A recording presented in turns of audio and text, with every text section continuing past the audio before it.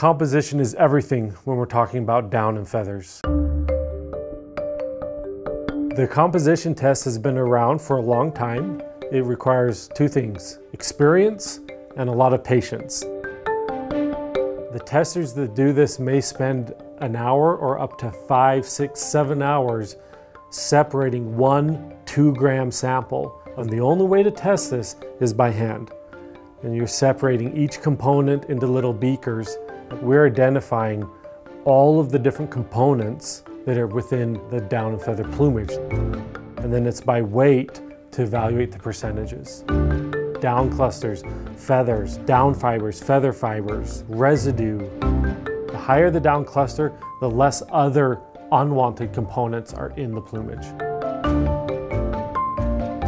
If we would then want to see, is this goose or duck, we then have to move with the material to a microfiche. Magnify the down cluster, and we then can identify very easily if it's goose or duck. We care if it's goose down or duck down if you're wanting to have loft. And on average, the goose is a larger bird, which means you're gonna have larger down clusters.